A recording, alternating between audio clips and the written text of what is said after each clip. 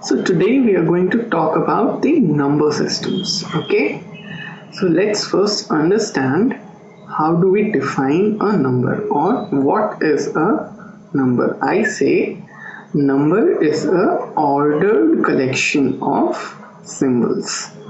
Ordered collection of symbols. Okay, why is it ordered collection? It is ordered collection because 123 is different from 231. Okay, these are different. Okay, therefore the order is important, right? A number has basically two parts. It has an integral part and it has a fractional part. Okay, so obviously we know what it is. If I say 123.56, then 123 is known as the integral part. Everything that comes before this is called as a radix point. Okay, so everything that comes before the radix point is part of the integral part of the number, and everything that comes after the radix point is part of the fractional part of the number. So now that we have defined what number is, let's understand what do we mean by a number system. Okay, I say number system is something that allows me to specify the allowed symbols. Okay,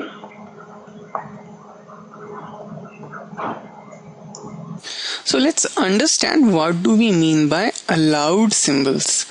Allowed symbol means the number of symbols that we can use to form a number. For example, in our day-to-day life we use decimal number system, okay, and decimal number system has 10 allowed symbols. Okay, so what are these 10 allowed symbols? These are 0 to 9. Okay, 0, 1, 2, 3, 4, 5, 6, 7, 8, 9. These are symbols, okay, which we use to form a digit, to form a number. A symbol in a number system is called as a digit. Okay, what is a digit? Digit is a symbol in a number system. Okay,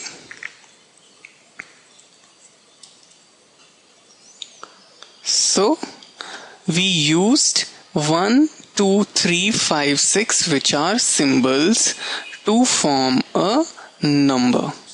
Okay, so that was the interpretation of allowed symbols by specifying number system. Okay, and the number of allowed symbols is known as the base of the number system. Base of number system is the number of allowed symbols. Number of allowed symbols. Okay, our decimal system has 10 allowed symbols, therefore it is having a base of 10. Okay, I'll just take this circle off and I'll just write it as base equal to 10 for decimal number system. So let's look at a general number from any given number system, okay, of base k. A number from number system of base k. Okay, So my number would be something like this.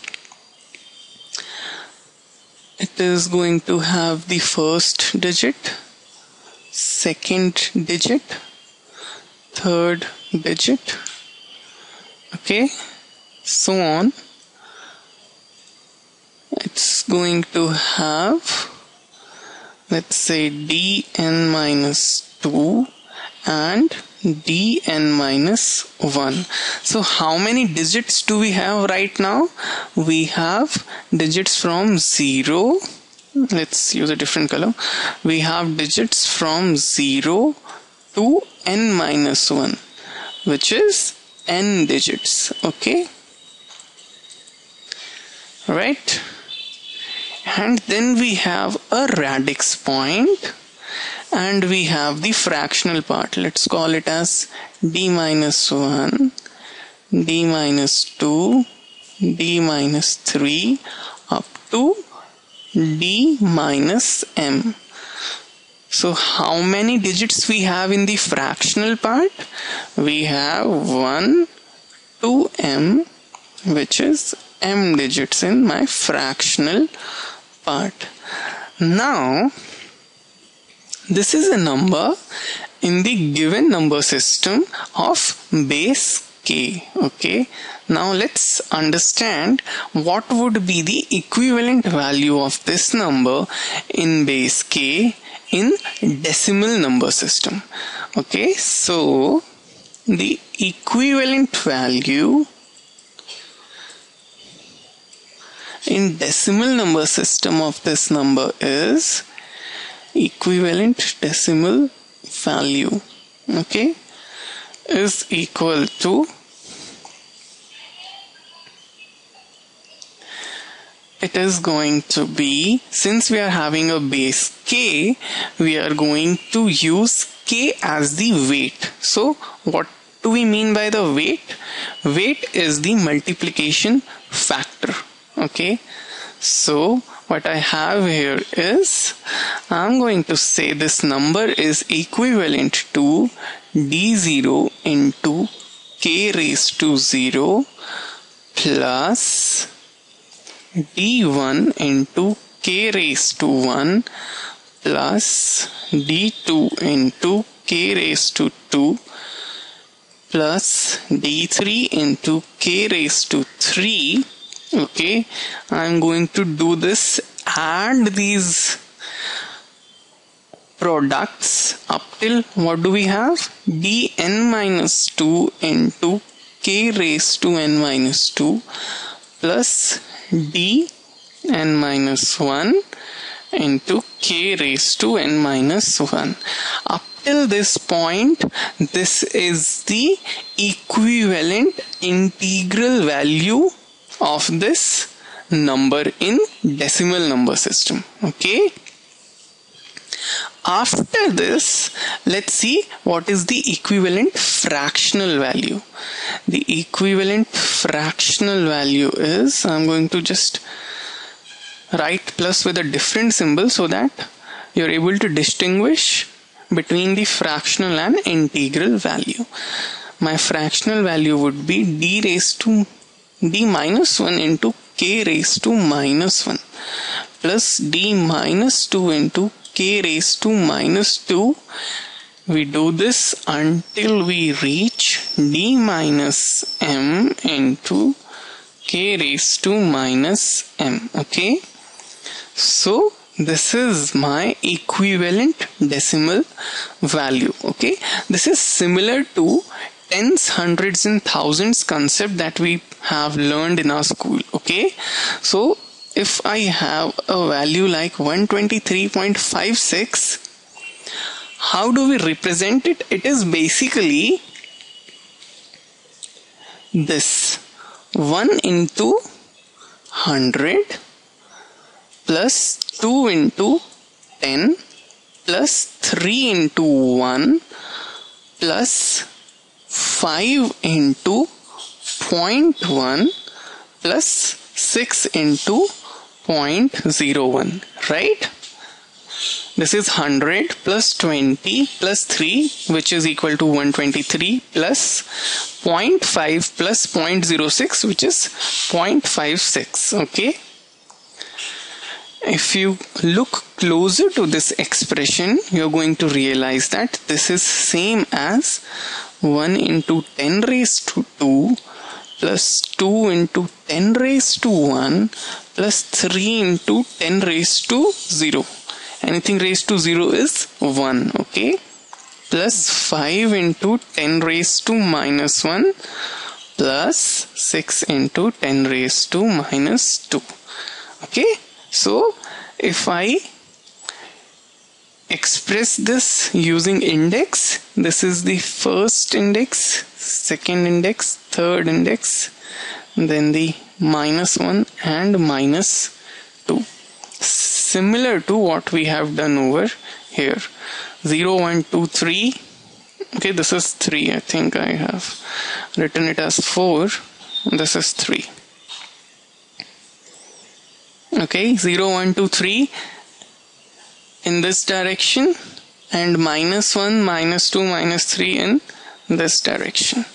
Okay, so this is my equivalent decimal value. So why did I multiply this using weights as 10? I did this because I said that 123.56 is a number system in base 10. Okay, how do we specify the base of a number system? We specify it like this. I say 123.56 and within brackets I specify the base 10. Okay, so this represents a number in base 10. Okay, had I done something like this, 123.56, then this would be a different number. Okay, this would be a number in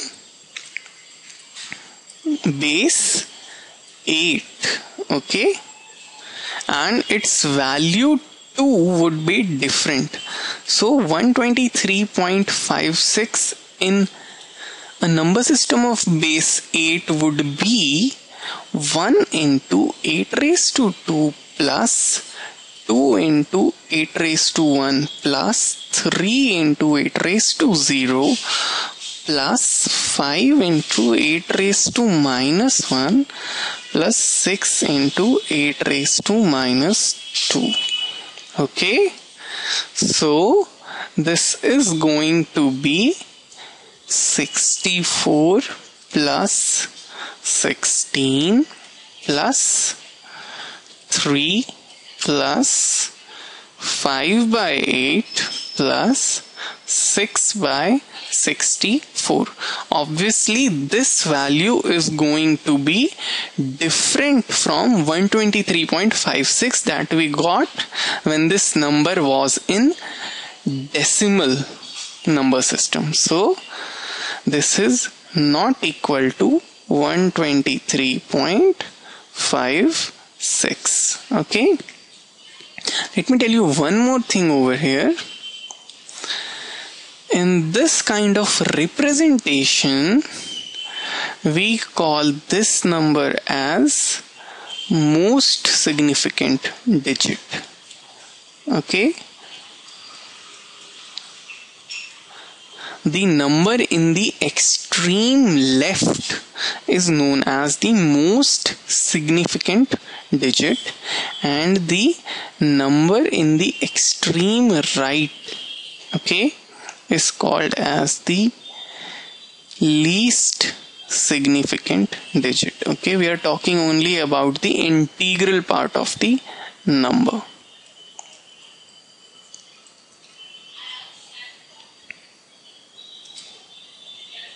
Okay.